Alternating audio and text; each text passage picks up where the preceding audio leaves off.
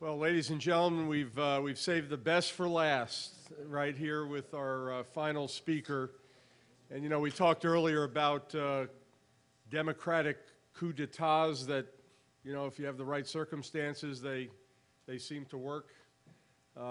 This is going to be a different look at a different technique of how does civil resistance work when folks are interested in a change.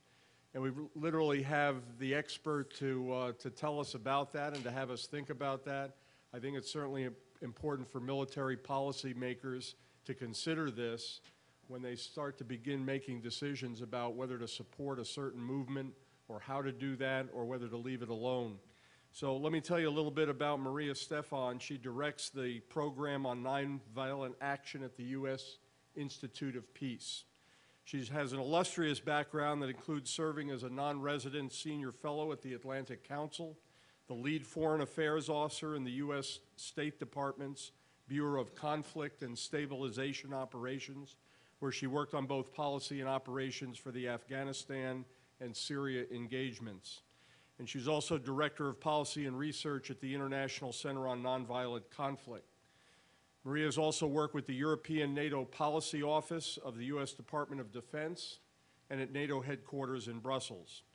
Her book, co-authored with Erica Chenoweth, Why Civil Resistance Works, The Strategic Logic of Nonviolent Conflict, was actually awarded the 2012 Woodrow Wilson Foundation Prize as the best book published in political science. Her articles have appeared in the New York Times, the Washington Post, Foreign Policy, Foreign Affairs, Defense One, and NPR. She's the recipient of the Harry S. Truman and William Fulbright National Scholarships, a graduate of Boston College and the Fletcher School of Law and Diplomacy, and a lifetime member of the Council on Foreign Relations. Please join me in welcoming Dr. Stephan.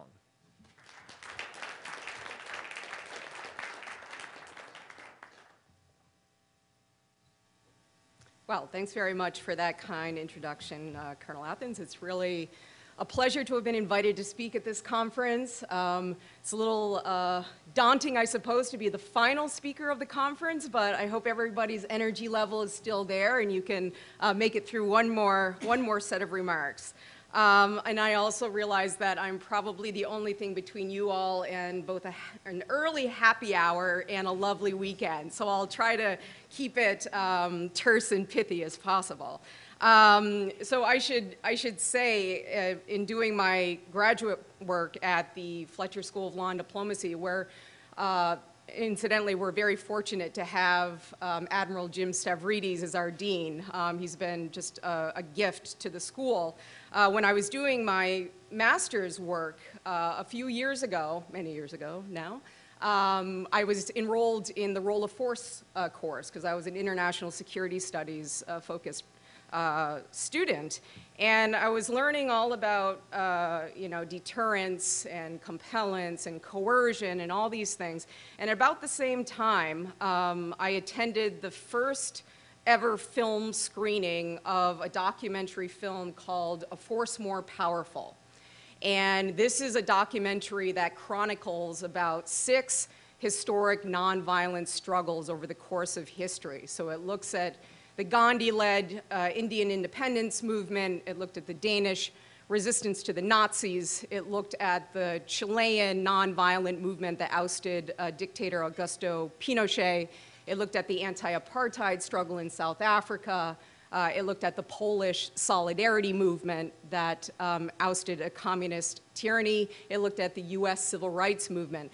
And I was watching this amazing chronicling of cases where unarmed people were facing the most formidable opponents and using various nonviolent techniques, and they were winning. And I remember just being kind of blown away at that point because we had been studying the meaning of force and the use of force. And there was nothing in our studies about the role of nonviolent force and how organized people power can also wield significant force and power in the international system. So I was dedicated at that point at Fletcher to writing my theses and dissertation on the strategies of nonviolent resistance. And my real interest, as someone who's not coming at this phenomenon or thematic from a pacifist perspective, obviously, I'm interested in the strategic dynamics. And so I was very much relying on asymmetric warfare theory and insurgency theory to try to understand when and how nonviolent movements or insurgencies succeed and when they fail. So after I finished my dissertation at Fletcher, I was working for a few years in Washington with an organization called the International Center on Nonviolent Conflict. And that was an interesting experience just because it allowed me to interact with activists and organizers who were involved in various campaigns and movements around the world. So on any given week, I would be meeting with Belarusians, Zimbabweans, even North Koreans, and hearing from their kind of testimonials of how they were trying to advance basic rights, freedoms, and democracy in their country. So even after entering the US government and the State Department, my thinking and my perceptions have always been informed and influenced by these stories and encounters with nonviolent activists from around the world. So after that experience of working at ICNC, actually just towards the end of my experience there, we were hosting an academic conference out in Colorado. It was about people, power, and pedagogy, how to teach about this phenomenon of nonviolent resistance. And I met a young political scientist, Erica Chenoweth, who was attending the conference. She was very skeptical about the role of nonviolent resistance, especially against the most difficult of opponents, and was kind of saying, you mentioned the same 5, 10, 15 examples of nonviolent successes, but over the course of history, really, like this form of resistance, how effective has it been, really?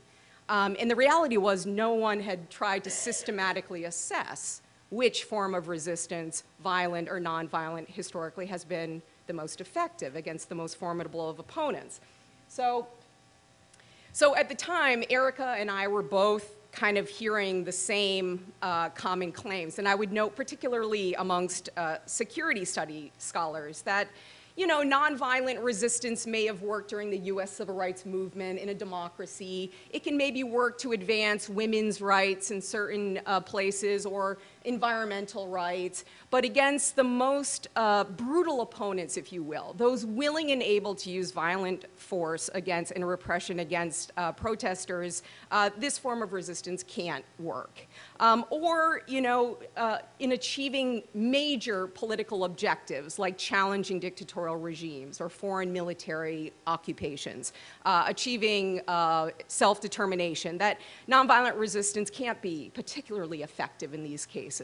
Or Erica in particular was informed by an article that great political scientist Max Abrams wrote in Foreign Affairs at one point, where he said, violence doesn't always work. He's done a lot of great empirical research on violence and insurgencies and terrorism. He said, violence doesn't always work, but it works better than nonviolence. And so I think that more than anything was a provocation to fundamentally test whether or not this was true. So Erica and I, after we met, decided that we would fundamentally and systematically test the proposition that one form of resistance has been more effective than the other. So we collected data on close to 330 violent and nonviolent campaigns from 1900 to 2006. And so these were so-called maximalist campaigns. These were campaigns challenging incumbent regimes, challenging foreign military occupations, and those vying for secession or territorial self-determination. And there was a reason for choosing these categories of cases. A, we wanted to be able to compare cases, and also these were the cases that were considered the toughest test cases for nonviolent resistance. So we collected this data, held, and I should note that to be included in the data set, first it needed to be a campaign. So this is a sequence of actions around a goal that takes place over time, so not isolated protests or acts of violence. So it's a campaign, first and foremost. And secondarily, you needed to have at least 1,000 observed participants to be included in the data set. So we held constant variables that you would think would influence the outcomes of these campaigns. So we held constant GDP, military might, regime type, poverty levels, divisions, ethno-sectarian divisions in society. And the somewhat counterintuitive finding, I think it's become more intuitive now, is that the nonviolent resistance campaigns succeeded twice as often as their violent counterparts. So the nonviolent campaigns succeeded about 53% of the time compared to 26% of the time for violent. And just by way of definition, when I'm using the term nonviolent resistance or civil resistance, I'm referring to a method of prosecuting conflict that does not involve the threat or use of violence. It involves tactics like boycott, strikes, civil disobedience, satire, humor, sit-ins, street theater, hundreds of different tactics. So I should note that I usually avoid the term nonviolence in these contexts only because nonviolence tends to connote either the absence of violence, plain and simple, or it connotes passivism, and this came up during the first day, or passivism. Whereas I'm referring to very much an active method of prosecuting conflict. And so that was the first kind of major finding. And another one was that the use of nonviolent resistance has increased significantly over time, and it's become much more effective than violent resistance over time. So this one just looks at the onsets of nonviolent and violent campaigns. The data set has been updated till 2014. And this one looks at the average success rate by decade. And you would note that nonviolent resistance has become more effective than violence over time, has proven to be more successful. But you'll note here, let me make sure I got the right. You'll note towards the end here a little bit of an interesting development. So the idea that within the past half decade, so since the start of this decade, the overall effectiveness of nonviolent resistance has dipped to a level that we haven't seen since the 1950s. So Erica and I don't know if this is a durable trend or not, but it's somewhat disconcerting, and it does beg the question why. We can get into this later, but one hypothesis is that authoritarian and dictatorial regimes are learning from each other very effectively. We all know there's such a thing as the dictator's handbook, but now it's actually easier for these regimes to meet one another, to swap notes on surveillance, to share technologies on surveillance. So there's a lot of learning going on, and we think that it's possible that activists may be learning less efficiently, quickly than the regimes themselves. Did you want to ask a question? Yes. So definition of success, to be coded as a success, you needed to achieve the maximalist goal, which was incumbent regime leaves power. So the removal of the incumbent regime, territorial secession, or removal of the foreign military occupation.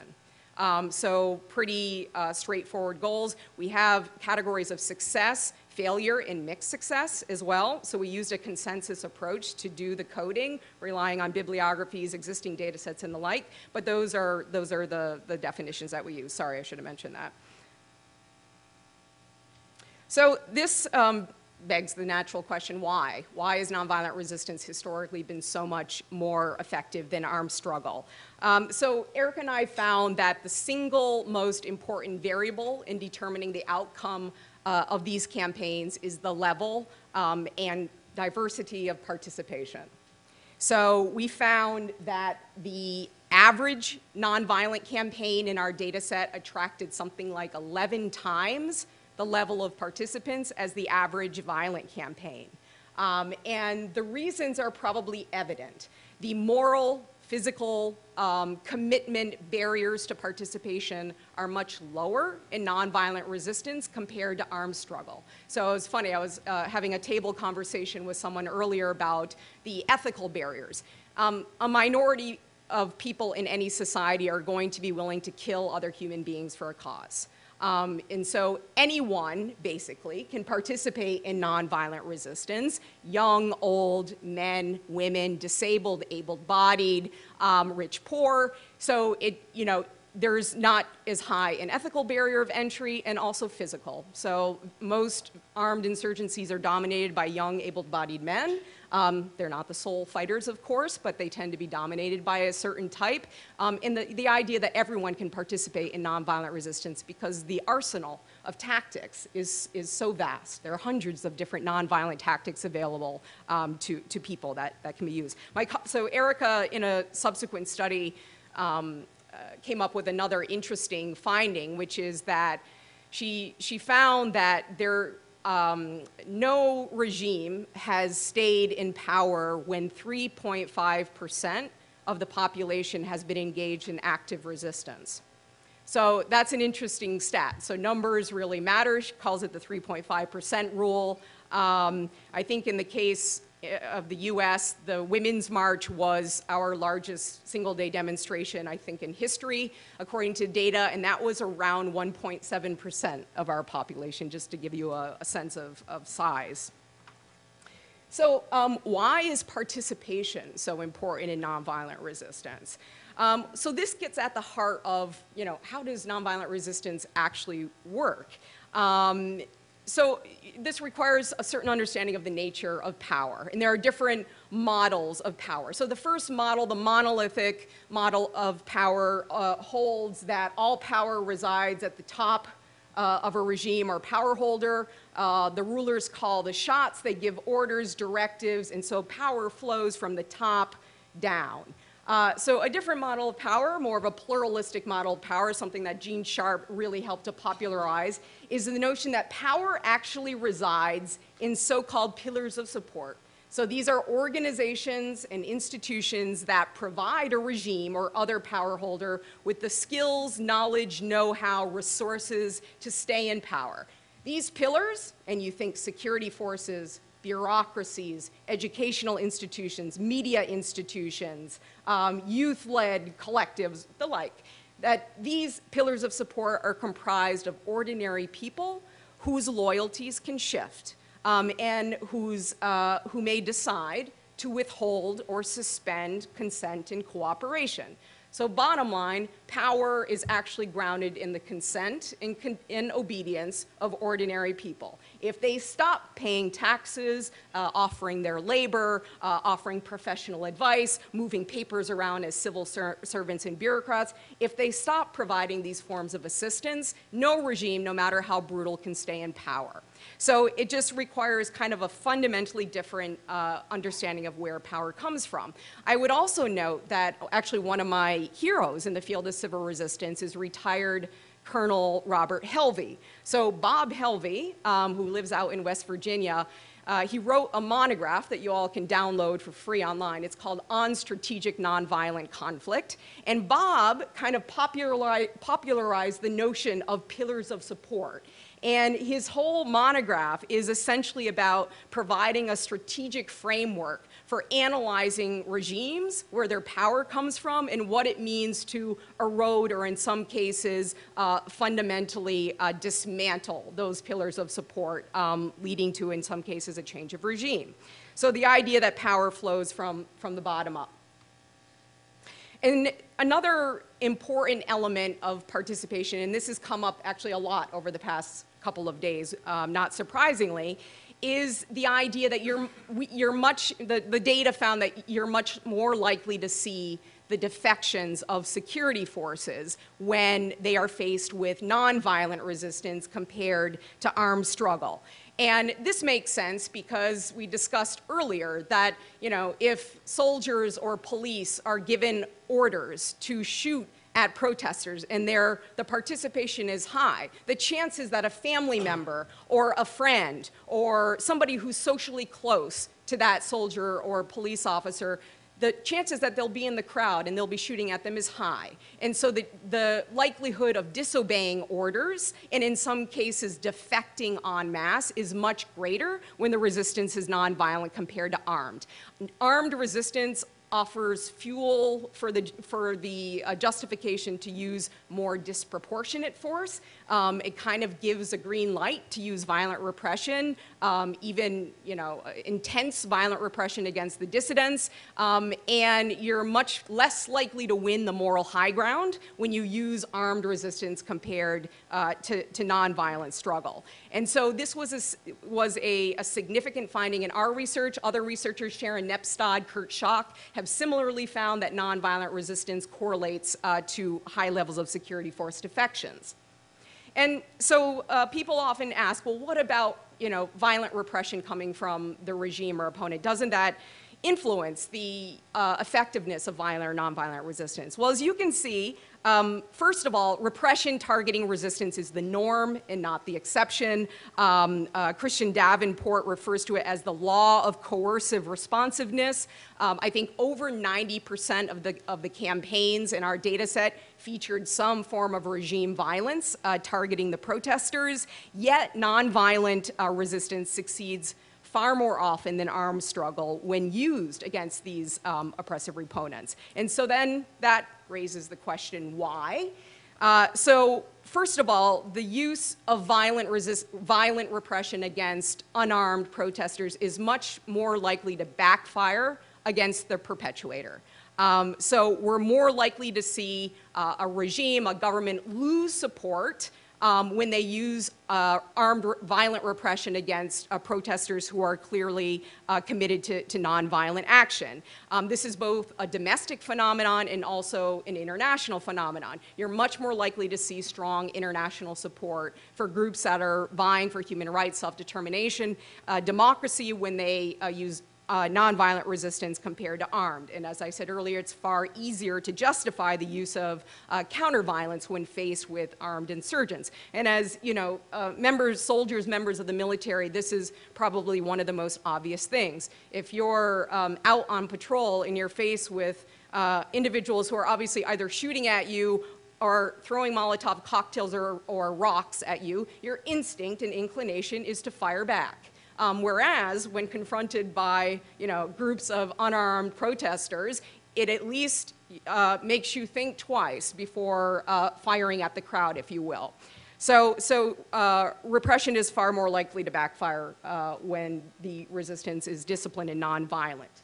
Also, no regime, no matter how brutal, can maintain repression indefinitely, particularly when large swaths of the population are engaged in dissent. And so this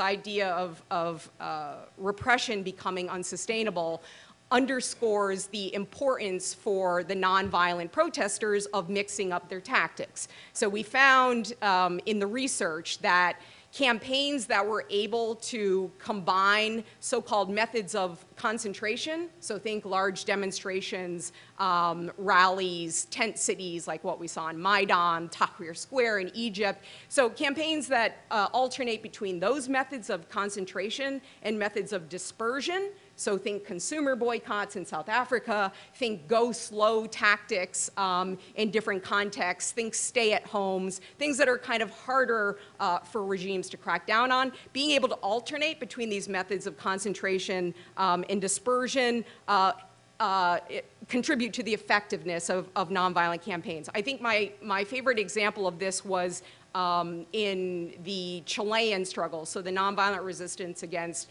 Augusto Pinochet. And one of the major pillars of support in that case was the copper mines and the copper miners. And so one of the tactics, it was going to be a major effort to call for strikes in the mines. And so massive preparation was involved.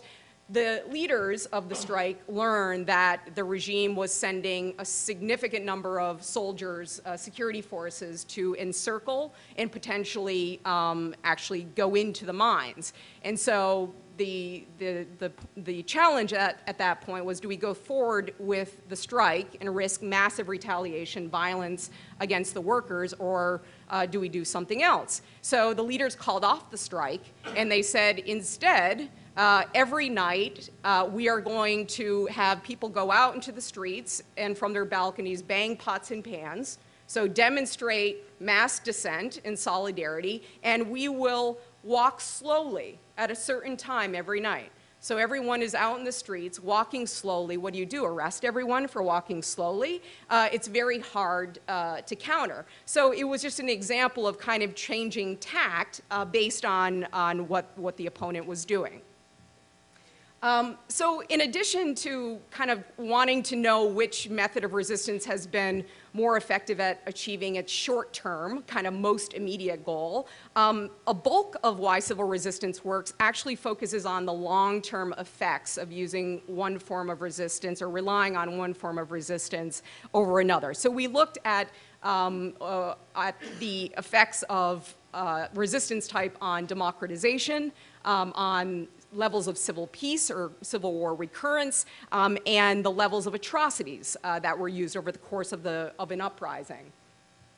And so I think this is one of the most robust findings, and it's been reinforced by about 8 other independent studies, is that civil resistance significantly advances democratization. Celestino and Gleditsch, others have found that nonviolent protests significantly increase the likelihood of a transition to democracy.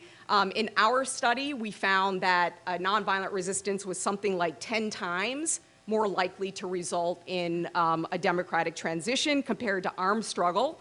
Another interesting finding was that even in the cases that we looked at where nonviolent resistance failed, and of course we don't make the case that nonviolent resistance always succeeds. It fails in about 25% of the cases. But we were intrigued that even in the examples where the nonviolent resistance failed to achieve its goals or it was repressed, so think Burma in 1988, popular uprising that was crushed by the junta. So even in these cases, we found that there was strong levels of democratization within 10 years after the end of the campaign. So it was kind of an interesting finding, and one that suggests that the skills inherent in building a nonviolent movement, negotiation, coalition building, getting past differences, organizing, are skills that are also helpful in building democratic societies.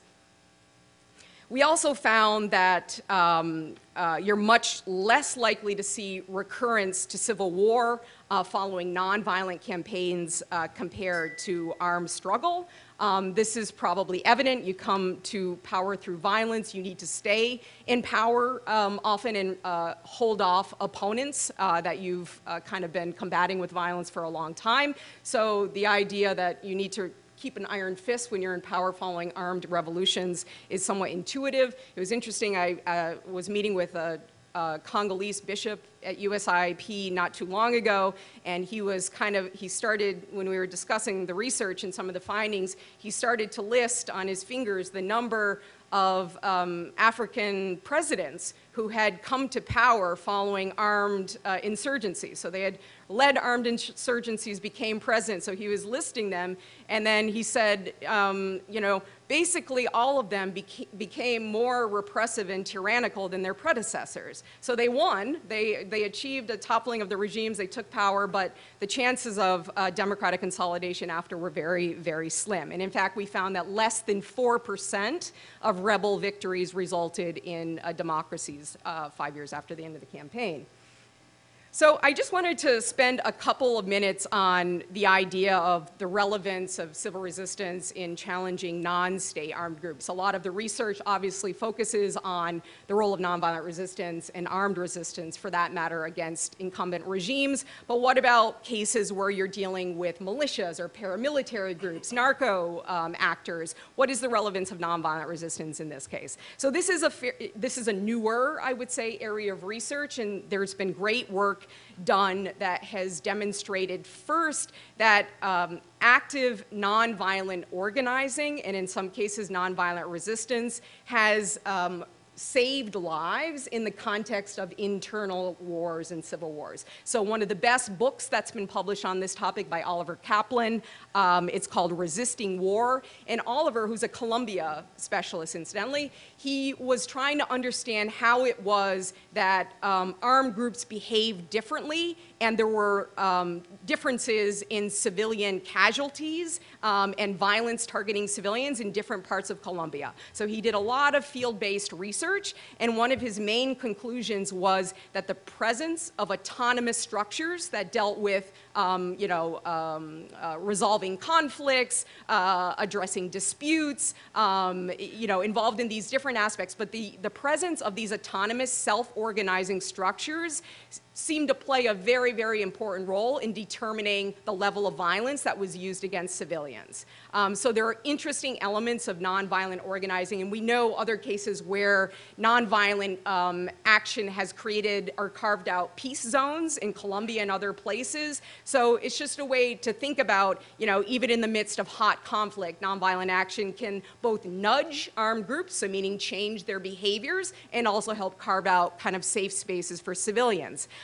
Erica Chenoweth and her colleague Evan Perkowski have also done some new and I think fascinating research on the issue of mass atrocities. So when you see popular uprisings, violent, nonviolent, what determines whether there are mass atrocities committed? And I think the really interesting finding here is that they found that one of the most important variables in determining whether or not mass atrocities were committed against insurgents, whether violent or nonviolent, was the level of nonviolent discipline exhibited by the protesters. So it was very, very common for mass atrocities to occur over the course of kind of traditional armed insurgencies, but the maintaining nonviolent discipline, mainly because it provoked security force defections and gave away excuses to use disproportionate violence, tended to save lives. So counterintuitively, it's actually safer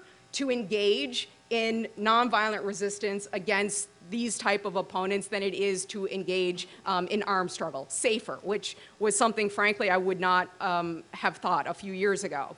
And then kind of finally on the issue area, this notion of terrorism and violent extremism. So I've written a few articles actually on the relevance of civil resistance to the fight against ISIS, and cited examples where in Raqqa in Syria, and also in Iraq, in Mosul, and these are anecdotes, so nothing generalizable, but there were incidents where nonviolent protests led by credible, really respected local leaders, an imam in Mosul, and a very well-respected woman in Raqqa.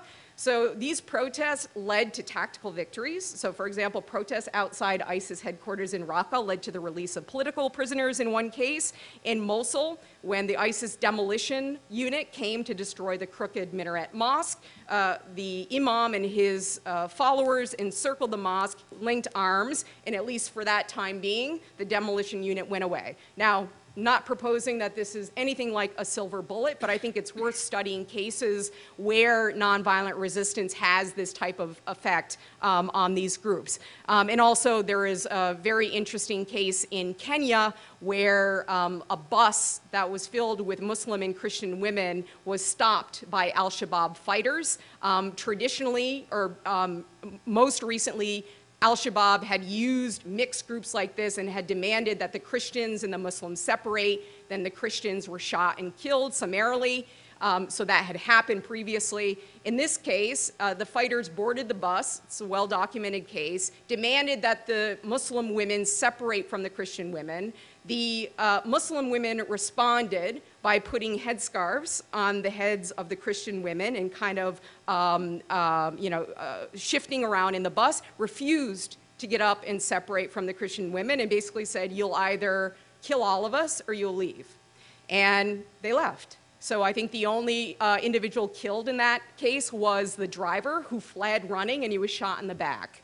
So kind of interesting micro examples of how civil resistance can be used even against kind of violent extremist elements. But beyond that, in the whole issue of, we talk a lot at USIP and beyond about what are options for countering violent extremism. A lot of focus on counter narratives, certainly addressing the root causes. And I think this is one area where nonviolent resistance has a particularly important role to play, because in most of these cases, violent extremism is fueled by grievances, things like bad governance, institutionalized discrimination, exclusion, and these are all areas where, you know, nonviolent mobilization resistance can play a role in directly attacking those root causes of terrorism and violent extremism.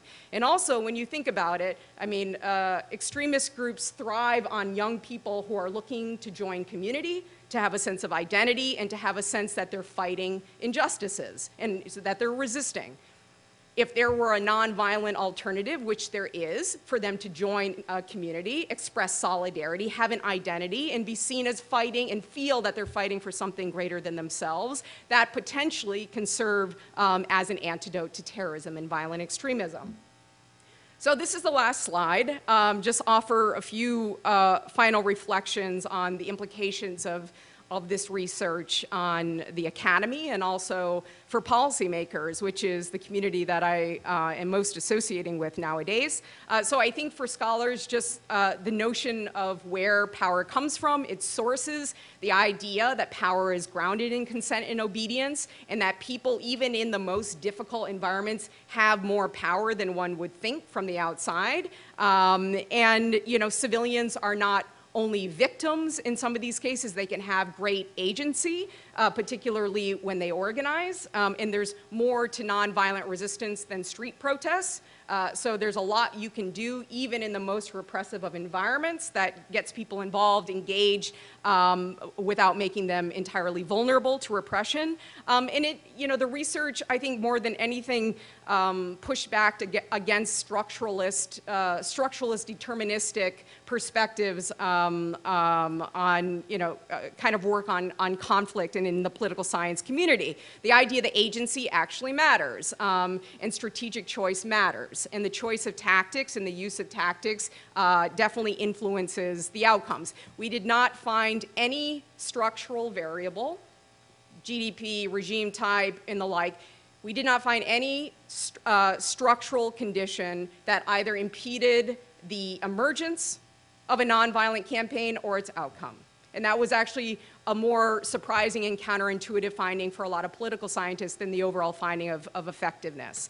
So then for the policymaking community, and you know, on a day-to-day basis at the U.S. Institute of Peace, I'm thinking a lot about how do we think about and develop nonviolent alternatives. And I think, you know, just having pretty solid evidence that this is an effective way to wage struggle. It's an effective way for groups on the ground to address grievances, to advance rights, to challenge injustices, opens up a lot of possibilities for the policymaking community. And it suggests that there are other ways to support insurgencies other than arming, you know, the armed elements of these groups. There are other options. What I'm researching now with Erica, we're writing another book together on the role of external actors in influencing the trajectories and outcomes of nonviolent campaigns. So I think there are a lot of interesting things that policymakers can do, both with funding, grant funding opportunities, but also politically, to amplify the voices of those who are leading nonviolent campaigns and movements in some of these incredibly difficult environments. And then I think for this group, probably the most important tool that I would flag is something that's developed by another admiral, so another hero of mine in this space, Admiral Dennis Blair. Dennis Blair, a few years ago, I'm not sure if you all have heard of this book, but he wrote, it's more meant to be a handbook, and it's called Military Engagement, Influencing Armed Forces Worldwide to Support Democratic Transitions.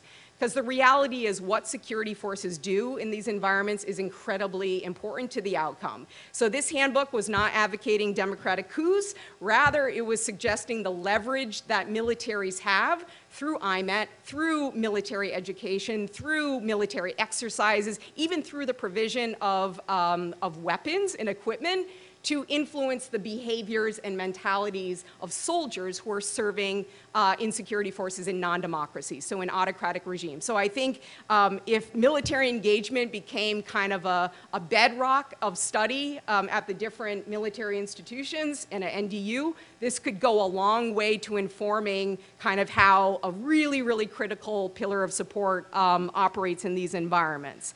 So with that little suggestion, I think I'll end it and take your questions. Thank you.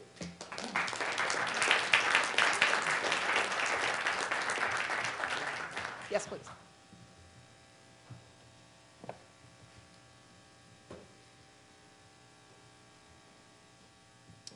Midshipman First Class Meyer, ma'am. I'm curious what the role of anonymity is in participation in nonviolent resistance campaigns, and what something like China's ability to identify people in large crowds very recently, and how that will affect the space. Right. No, that's a great question. I think in general on the whole area of social media, this came up yesterday. We once thought that social media and new technologies would be a form of liberation technology for activists and dissidents. I think the verdict is entirely out, and I actually think this is one area where repressive regimes do have a distinct advantage because they invest tons of money in surveillance technology and the like, censorship technology, to be able to pick out who the activists, the organizers are. So I actually think in many cases, you know, the balance is tilting in the direction of the regime when it comes to the, you know, the effectiveness of social media. And China is investing a ton of money in this area. I can't remember if and this is one area, so for example, my work on Syria, my last assignment in the State Department was working with the Syrian opposition. And I remember just being flummoxed when I learned that Blue Coat Technology, a US-based firm, was selling essentially cyber suppression technology to the Assad regime. And I was like, wow, you know, that's kind of unbelievable. So, you know, in terms of surveillance censorship, it's a huge investment by regimes. In the China case, and to your question about anonymity, I think in many cases there absolutely has to be some level of anonymity, particularly when people are just starting to get involved or they're interested in getting engaged. It's kind of a necessity, particularly with online organizing and mobilization, offline as well, but it's just obviously much easier to pick people off online. So I think it plays a really, really important role. And I think when it comes to demonstrations, this is a tricky one because the idea of countering this type of imaging and the like is very difficult. The one thing I would say is that at a certain point, when the crowds become too large, that type of approach by the regime and technology becomes less effective than when it's a small group of individuals. So size matters, but also, as I mentioned, there are so many more tactics available to nonviolent resistors other than street protests and demonstrations. So in the case of China, I often ask myself, okay, there are going to continue to be localized protests around land disputes and the like across the country, but in order to build something bigger and something more connected, there's going to have to be a lot of underground organizing, building of coalitions, so all the unsexy elements of nonviolent resistance, if you will, that doesn't make it to the front page of the New York Times. So I think this is a key kind of tactical question for activists in a particular context. Which tactics do we emphasize and use that's going to minimize repression and vulnerability of people, especially in these tough environments, that will get more people involved? And once you build confidence, you build trust, and you build numbers, that's when I think there's more protection around kind of public street level demonstrations and protests. Yeah. Mm-hmm. Thank you, Marie. I'm a great fan of your work, and I think that nonviolent resistance is a part of asymmetric warfare that is very important. I want to ask you about the role of violence in nonviolent resistance. Mm-hmm. You mentioned backfire, and backfire we know can be very effective, but it seems to give the impression that nonviolent resistance often works best when it can provoke violence. We can look to the American Civil Rights movement in the 1960s, how in 1963 the black activists and civil rights leaders brought children to the front line in Birmingham and were able to reap enormous public relations benefits. We can look at hunger strikers who work through a kind of self-imposed violence And we can look at Gaza just a few hours ago, how, the last I heard, 4 people were killed in what are supposed to be nonviolent demonstrations. But I'm sure the organizers know, having read your work, having read Gene Sharp, that if they can provoke violence to a significant degree, then the benefits and the likelihood of success will increase through nonviolent resistance by provoking violence. So my question is twofold.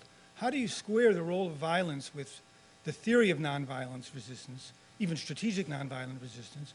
And does this impose certain ethical obligations on the organizers, whether to use children, whether to provoke violence, as they consider and balance what we call proportionality between the costs and the benefits of even nonviolent resistance? Thank you.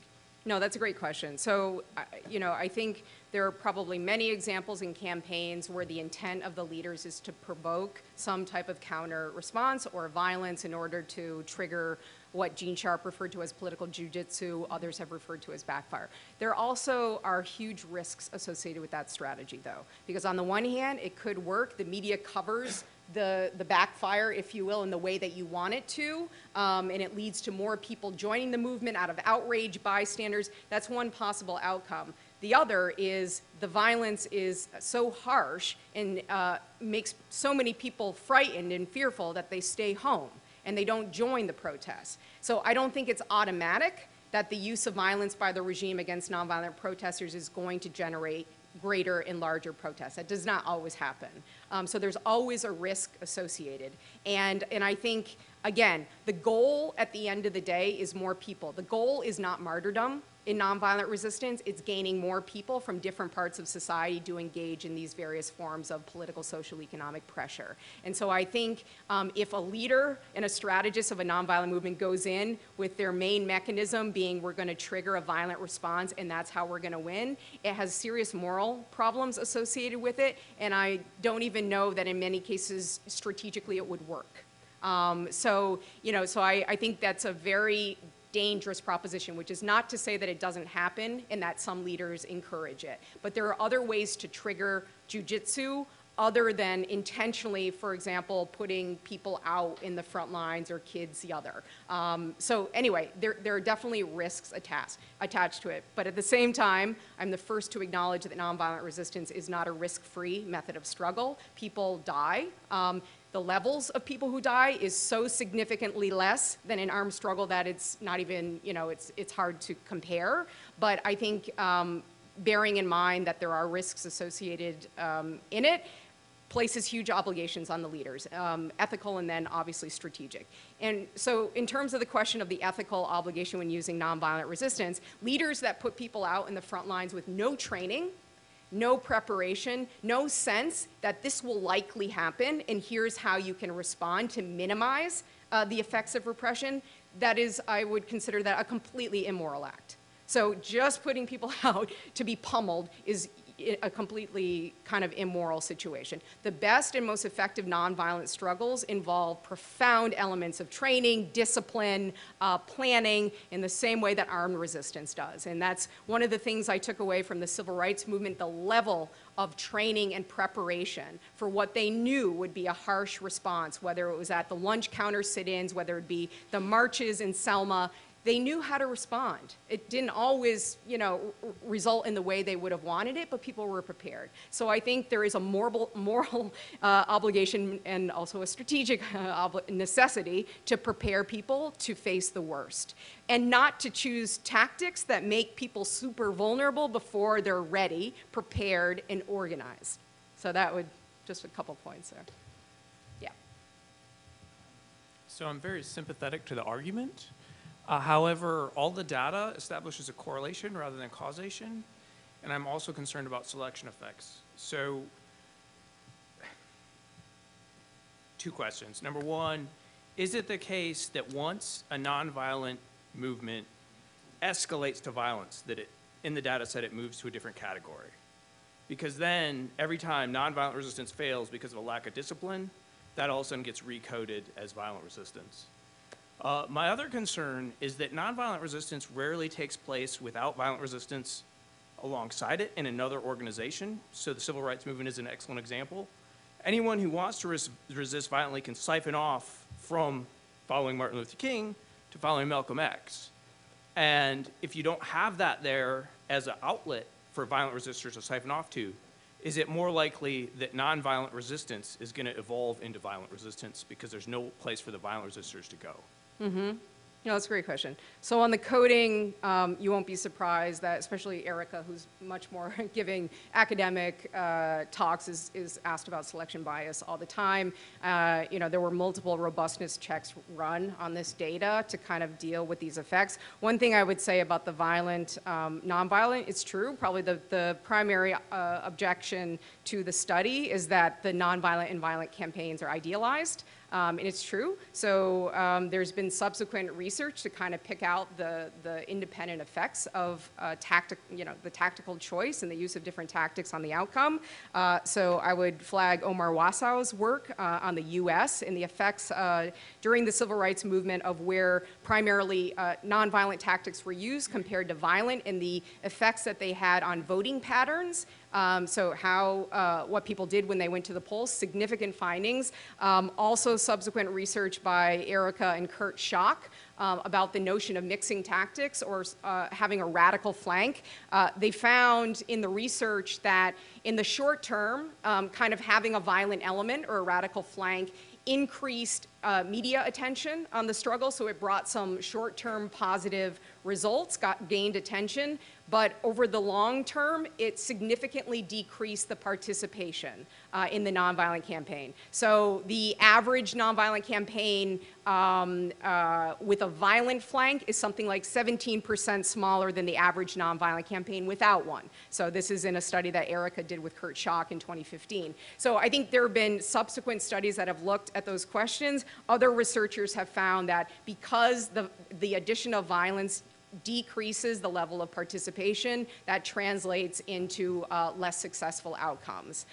So these, and also, I mean, you could imagine that increasing a violent element increases the likelihood of mass atrocities and mass violence being used against the population, as well as kind of distorts the cause of the insurgent group. So anyway, there have definitely been methodological tests to kind of look at that approach, but we, and Erica especially, is the first to admit that this is a legit objection of the study, and also the idea that our outcome of interest, the success, so your first question, our definition of success is very immediate and too narrowly defined, this kind of thing. That's why in the book we also were interested in the long-term effects of democracy, civil peace, this kind of thing. So anyway, there have been, over the past few years, some really good, strong critiques, and of course there's no such thing as a perfect social science study.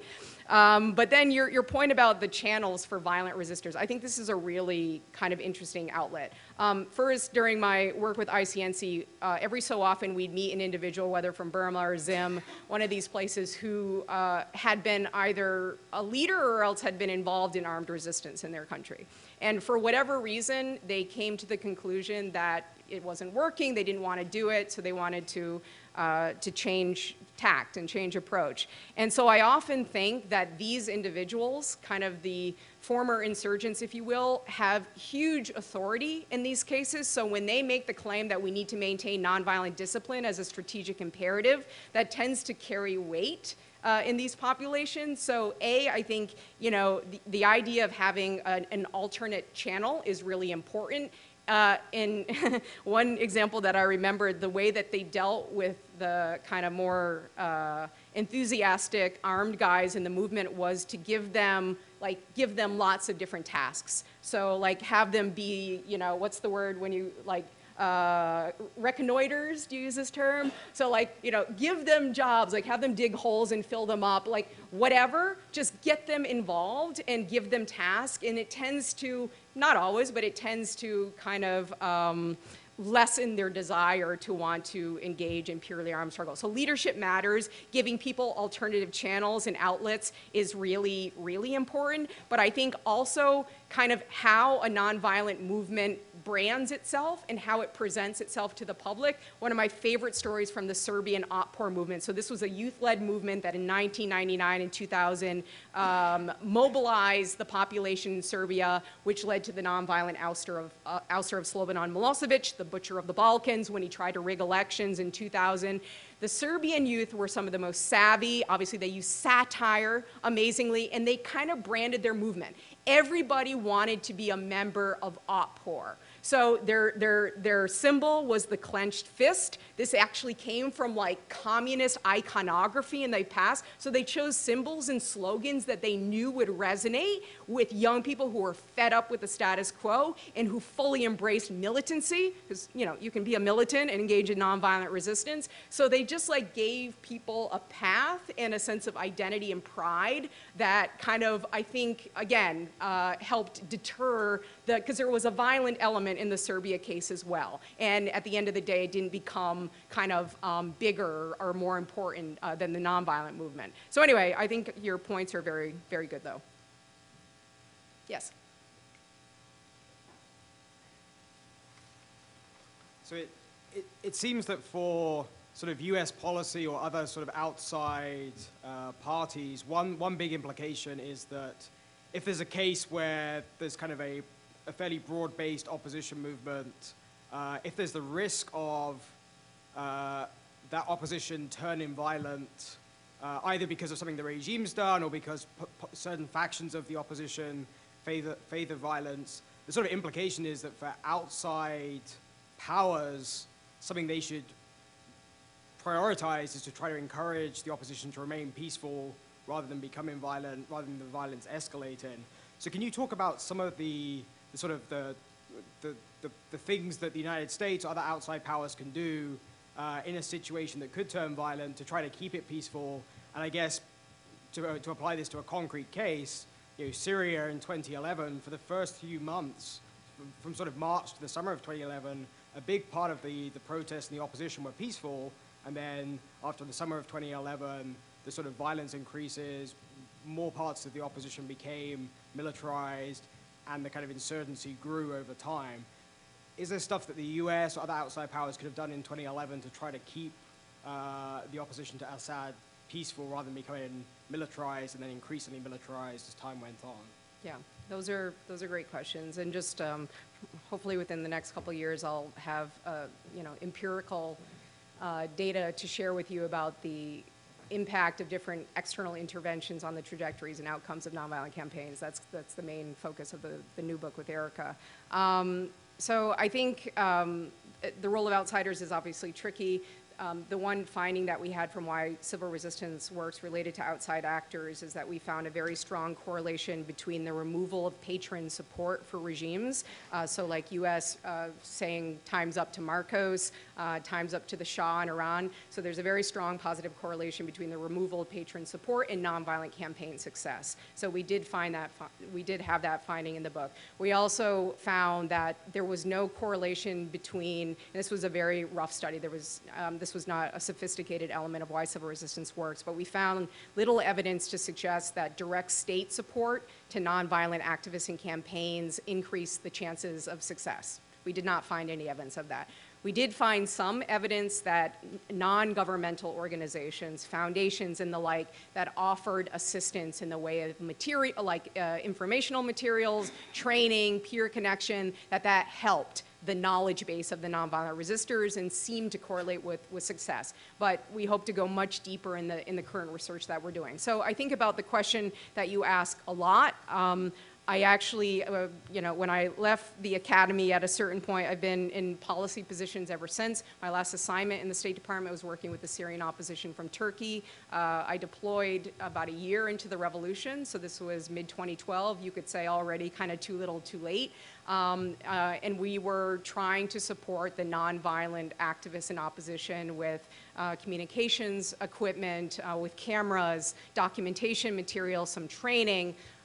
Even as a State Department person, doing trainings in civil resistance was a little strange, but it was something that we tried to do with the nonviolent opposition. So I would offer a few reflections on Syria because it is a good example. First, as I was saying to someone earlier, I think it's already a minor miracle that for nearly 8 months the resistance maintained nonviolent discipline, or mostly nonviolent discipline. This is the toughest regime in the Middle East. The level of trust between Syrians was incredibly low. They had never engaged in these type of protests before. So already it was kind of striking that they engaged in resistance for so long. But I think the bottom line was time was not on their side.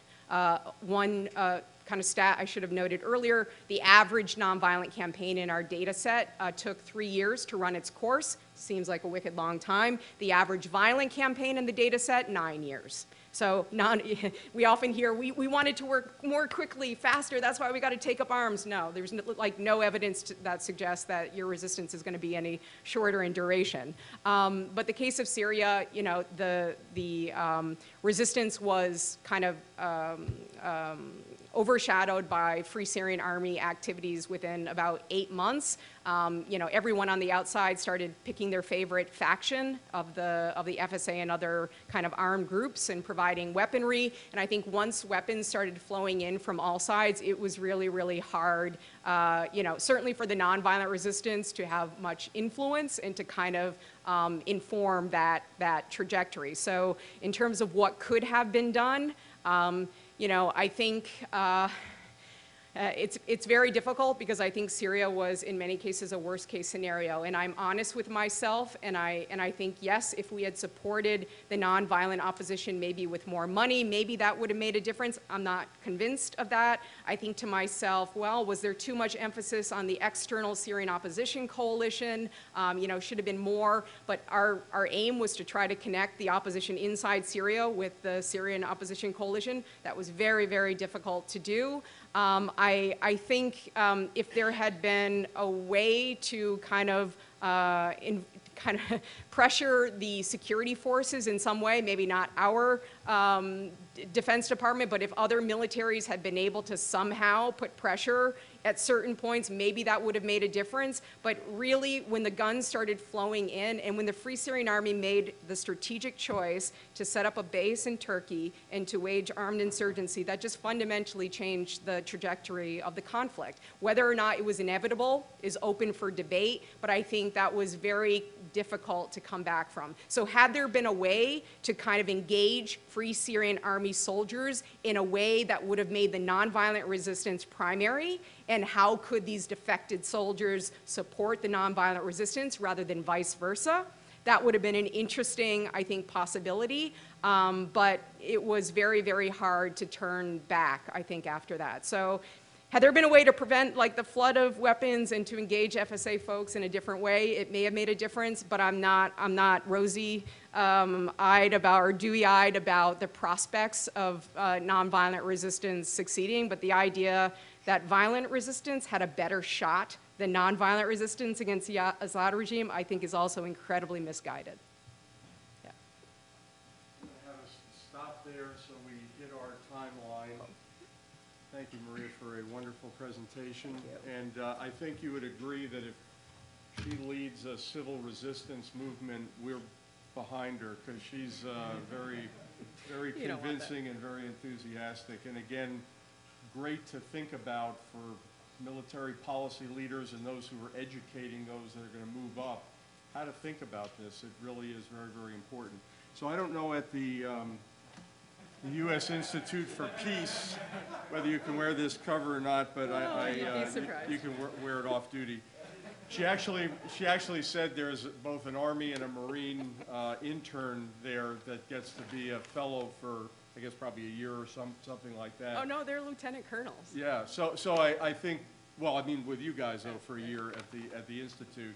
So she'll be showing some favor of having this cover. So again, thank you. Thank you very much. So much for being with us.